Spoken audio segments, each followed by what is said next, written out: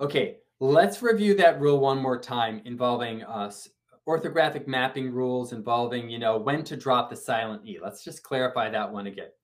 When we have VCE words, like let's say smile,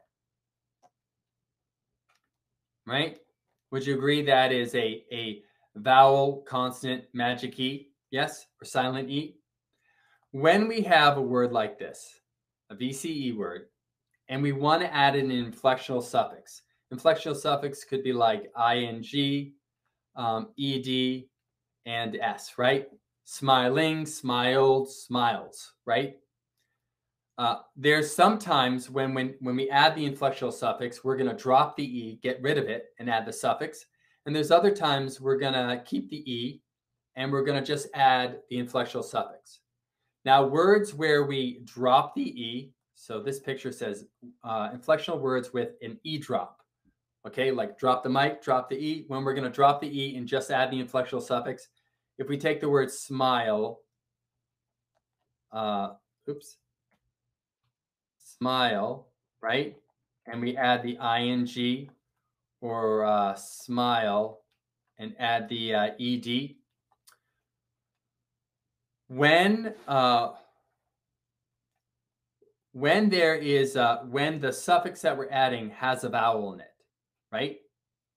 We're going to drop the e and just add the suffix. So if the suffix that we're adding, the inflectional suffix, has a vowel, we drop the e, and then this would now become, our smiling, right? Or this one would become our smiled. So that's the rule. If the suffix that we're adding, like the ing or ed, has a vowel sound in it for initial vowel sound, we're going to drop the e and just replace it with that suffix with the vowel. Drop the e and replace it with that suffix with a vowel. Okay? And when we have a suffix that does not have an e, or does not have a vowel, like for example, smile, smile, and then the s, and there's no vowel in this suffix here, then what we do is we don't drop the e, we keep the e, the silent e, and this just would become smiles, right? Is that right? So I'm just going over this rule on this orthographic pattern when we're trying to add an inflectional suffix to VCE words. When do we drop the e? Well, we drop the e when we have suffixes like these. And when do we keep the e? We keep the e or do not drop the e when we have an inflectional suffix like the s. Okay? All right. Now, we've gone over that orthographic pattern. Okay? Now you're going to see it in a question. And I want you to study this one, memorize it, so that if you see this, you automatically know this thing. So your friend here is when to drop silent e with inflectional suffixes, right? That's your friend. So that's in your mind, and now you're going to read this question, okay? Ready? Okay, go ahead. Everyone, take a moment now. Read this nice, juicy question. And I'm going to give a suggestion because this would take a lot of teachers sometimes 3 to 4 minutes because it's really long. I'm going to give you a challenge. I mean, of course, you could just start pausing me and read it to yourself. And some teachers may want to do that. But when you see a long question, okay? When you see a long question like this is, I think it's a mistake to start here and read it. What I would do is this. I would take 30 seconds and look at the picture. And in that 30 seconds, I try to identify the main idea, okay? And then I would take 30 seconds and read the prompt, and just in 30 seconds, see if the main idea that you spotted in the picture is reinforced in the scenario. So maybe you try that, okay? Everyone take 30 seconds and just read what I've circled, read the picture and identify the main idea. Go, 30 seconds on your own.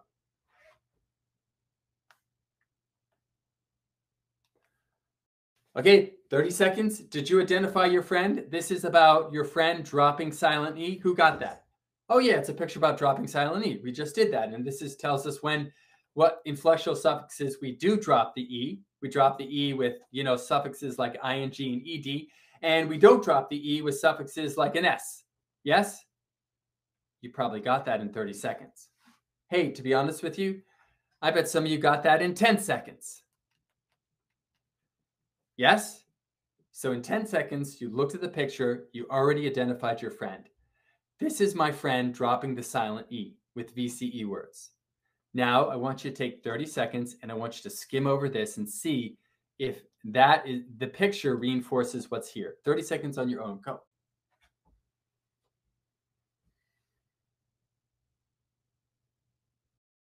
Pause, unpause, whichever one you're at.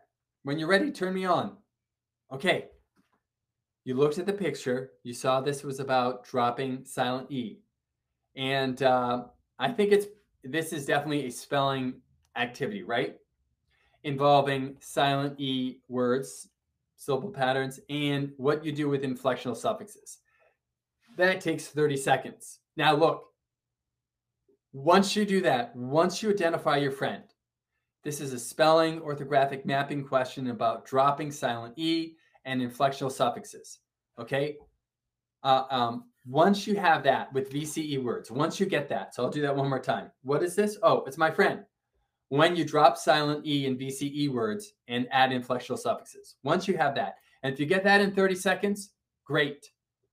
Then you are to immediately go to the question. Because everything else here is just too much detail. Once you know this is a spelling activity involving VCE words and dropping the E with inflectional suffixes. Once you have that, you skip the rest of this and you go to the prompt. So now I want you to read this in 1 minute. Again. Go.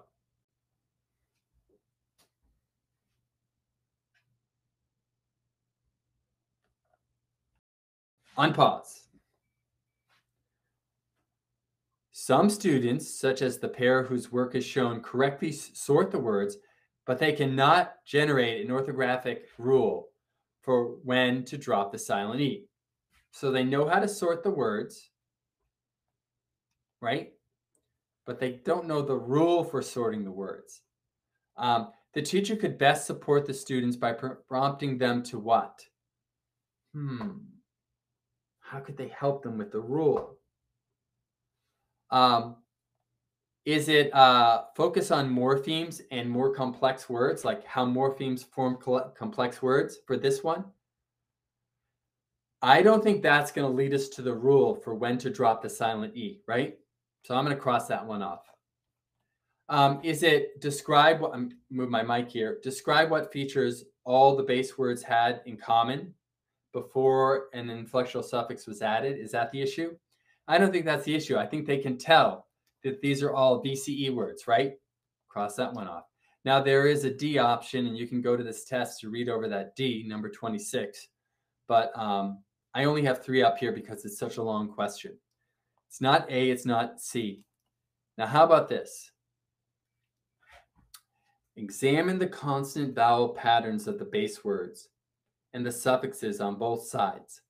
So when we go back to this chart here, we notice that all these words were VCE words, right?